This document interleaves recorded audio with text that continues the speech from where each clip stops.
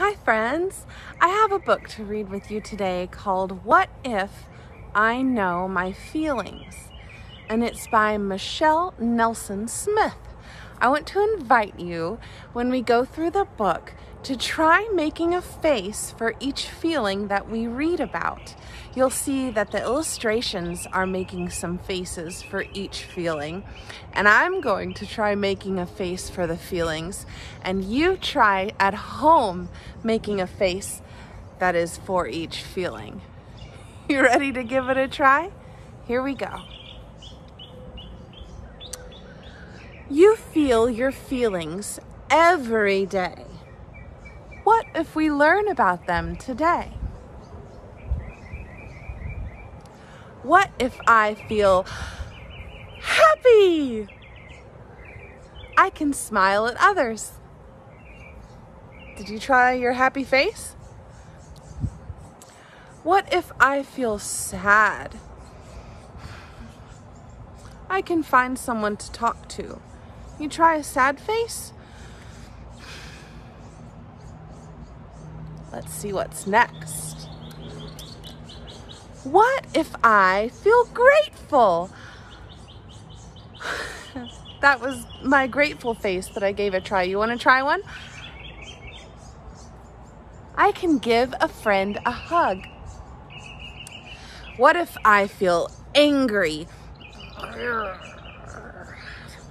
I can close my eyes and count to 5. Let's try. Close our eyes, count to 5. 1, 2, 3, 4, 5. That did help. What if I feel brave? I can try something new.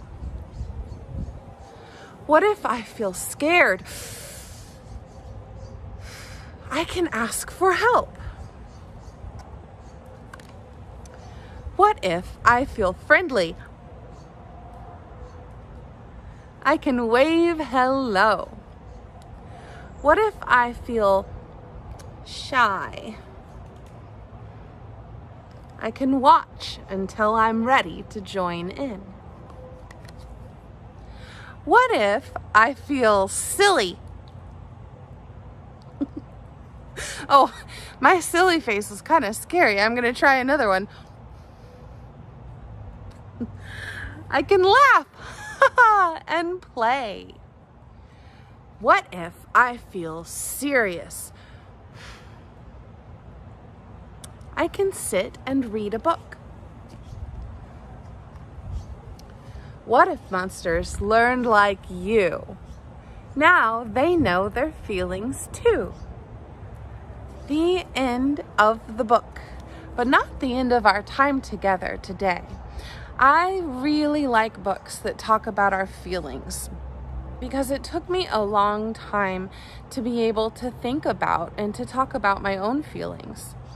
And I'm not sure why, but I always thought that I had to be okay, or that I had to be happy or making other people happy too.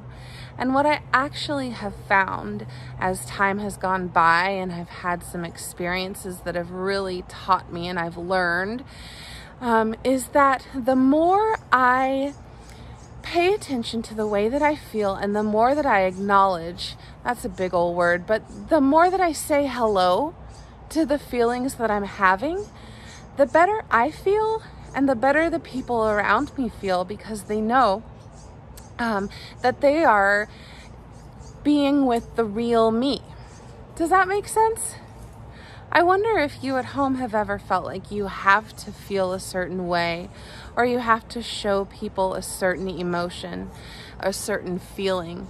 This book, What If I Know My Feelings, is really wonderful because it helps us understand some of the ways that we feel and some things that we might do when we feel those feelings. That was a lot of the word feel. But what I wanted to get across to you is that it is okay to say hello to all of these different feelings. And if you need help with moving through a feeling, or maybe you don't know what feeling you're having, or maybe you're really overwhelmed. And overwhelmed means like maybe you just don't know what to do about a feeling that you're having. Then there are people to talk to, another grown-up, a friend, and saying hello to those feelings helps you to be able to let them go also, and to move on to a new feeling. Just like the angry monster, do you remember we counted to 5 to kind of help us move through that anger? All right, everyone, thanks for listening, and thanks for reading with me What If I Know My Feelings, and I'll see you next time. Bye!